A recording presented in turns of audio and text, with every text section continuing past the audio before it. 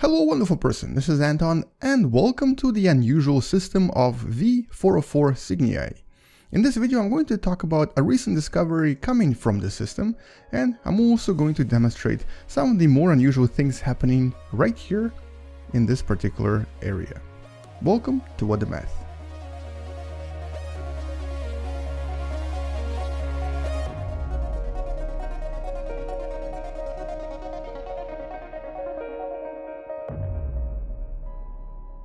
So what exactly are we looking at here?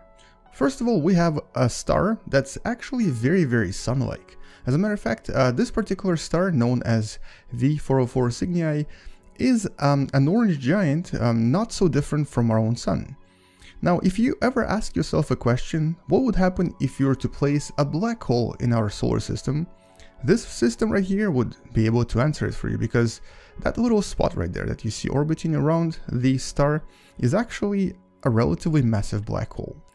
This black hole, that's about 9 to maybe 11 masses of our own sun, is basically responsible for some really unusual effects coming from this particular system. First of all, it actually caused this particular area to be designated as V, which is variable. In other words, its brightness changes, and the brightness changes because of this black hole right here. This black hole actually causes a lot more than just changing brightness. It actually causes nova, basically these large explosions that occur when the material from the star deposits around this black hole and once in a while reaches critical mass and then explodes. But because the distance to our planet Earth is about 7,800 light years, it's not really a big deal. It's actually kind of difficult for us to even see these explosions.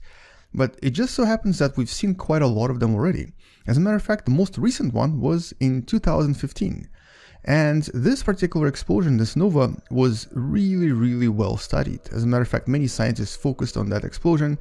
And if you were to look up a little bit more about this system, you would actually discover this beautiful picture right here that represents the light echoes in X-ray that were created by this really powerful nova eruption. What's interesting is that this particular eruption created the most powerful X-ray object in the galaxy that was visible by pretty much every X-ray telescope, and it was so bright that, well, essentially scientists kind of panicked at first. And once they realized what's happening, they all started to take notes and try to study what's actually going to happen here.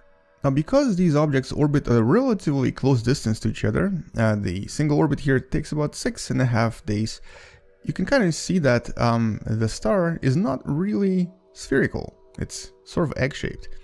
And that's because the black hole is causing it to acquire this shape and is basically also stealing a lot of material from it. Now, that's still not the most strange thing about this particular system, because actually, scientifically speaking, the reason why I made a video about this particular system is that it actually has now changed our understanding of black holes and how black holes actually form things like, for example, accretion disk, and also their beautiful relativistic jets that are propelled across many light years. Now, for the longest time, we believed that black holes are actually quite magnetic. As a matter of fact, the theory behind these jets is that black holes are so magnetic that they force the material in the accretion disk to be propelled by the electromagnetic forces into these two regions, the northern region and the southern region, that then generate the jets. So, similarly to how we believe neutron stars are supermagnetic, we thought black holes are as well.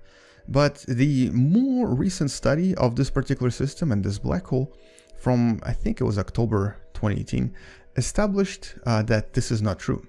We've discovered that the actual magnetic field of this black hole, the so-called coronal magnetic field, is only about 461 Gauss. Now, this might not mean anything to you, so I'm going to give you a comparison of something you may be familiar with. Our beautiful planet Earth with its magnetic field. As you probably know, Earth has a relatively strong magnetic field, but not as strong as some other planets. And the actual strength of the magnetic field, if you were to take a look at it, is currently defined as 0.3, but it's actually maybe closer to about 0.5 to maybe 1 Gauss. So it actually does change depending on the location. In comparison, the black hole that I just showed you had a magnetic field of about 461, which is, I guess, about 1,000 times higher. Now, interestingly, our Sun also has a magnetic field, and it's also about 1 Gauss on average, except for inside the magnetic spots.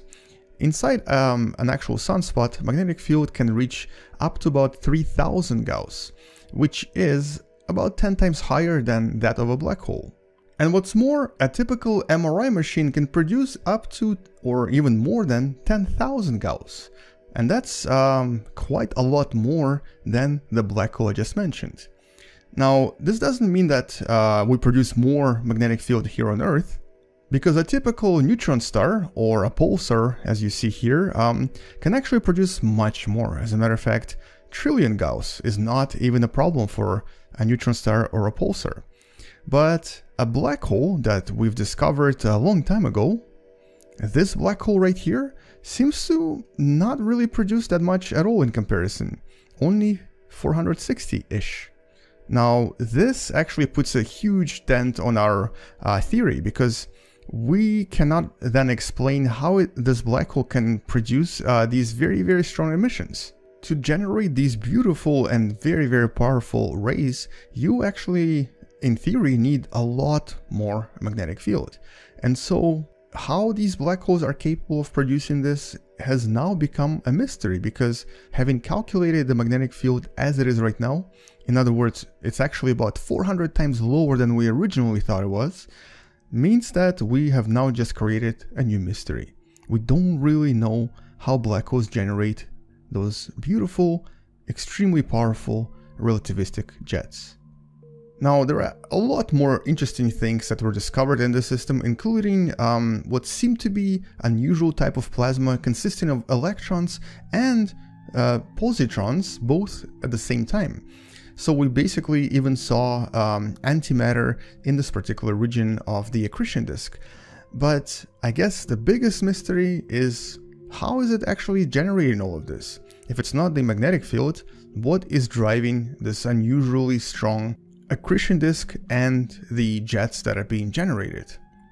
And so until we can actually figure this out, it's going to be a new scientific mystery, and we'll probably be waiting for a new mission from the system that might actually happen in the next decade or so, because it's been happening pretty much regularly for the past 60 or 70 years.